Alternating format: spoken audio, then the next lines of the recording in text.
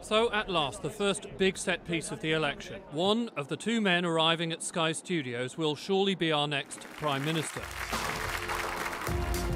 No preamble, Jeremy Paxman wasn't hanging around. How's this for a first question? David Cameron, do you know how many food banks there were in this country when you came to power? I don't have the exact figures, but I know that usage of food banks has gone up. Overwhelmed. Rattled? You bet he was.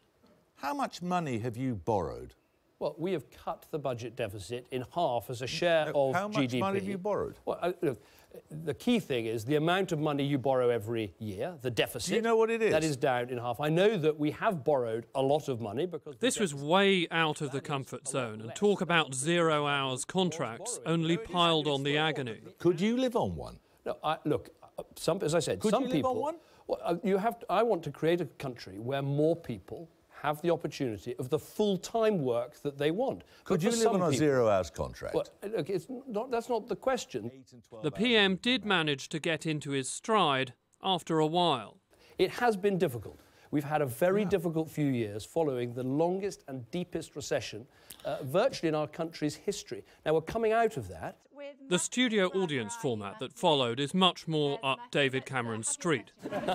For example, this could have been tricky. Prime Minister, what do you think are Ed Miliband's best qualities? But the Prime Minister took the heat out of the situation. Look, I think all of us who put ourselves forward all actually believe in serving the public, in trying to do the right thing. And so he clawed it back, still a rueful-looking David Cameron at the end, knowing this was not a vintage performance. Thank you, Prime Minister. Thank you very much indeed. Thank you. Next up, where the Prime Minister had been tense, Ed Miliband, hand in pocket and all, seemed not to be. Let's turn this country into a country where if you work month after month, year after year, you don't end up on a 0 hours contract, but you have a legal right to a regular contract. That's just one of the changes that I would make. We can do a lot better than this. We're a great country. OK, let's whiz through these, shall we? Oh, first round of applause. The mood had lifted, but there were tricky issues. This one, the trickiest of all.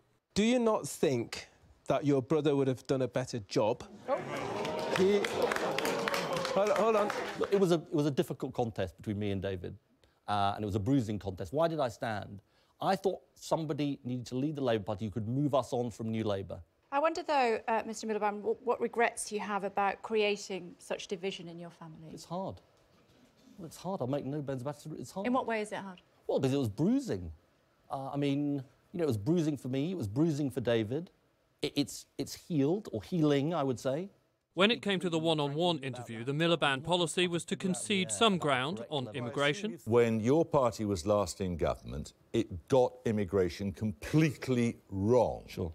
On spending. The dome was not a good example of the way money is spent. But then to get on the offensive. Don't be so presumptuous. You've got 6 weeks to go. You've got 6 weeks to go. You don't get to decide the election results 6 weeks before the general election. You're important, Jeremy, but not that important. It's the British people. It's the British people. I don't want to decide it. No, come on. The most telling section was about whether Ed Miliband has the steel for the top job. But am I tough enough? Hell yes, I'm tough enough. Do you think... Could that be parodied in the days ahead? Hell yes. But Ed Miliband had the air of a man demanding to be taken seriously. And I've been underestimated at every turn. People said I wouldn't become leader, and I did. People said 4 years ago, he can't become Prime Minister. I think I can. You're saying I can't win a majority. I think I can. In short, game on. Don't forget the context to this event. For all that the two parties are locked together in the polls, when you ask people which leader they approve of, David Cameron is way out front. So the job for Ed Miliband was to demonstrate that he, personally, is going to be at the races in this campaign. And he did that. Meanwhile, the other party leaders, any of whom could have a key role to play in the weeks ahead, will be champing at the bit for their own moment under the studio lights. Joey Jones, Sky News.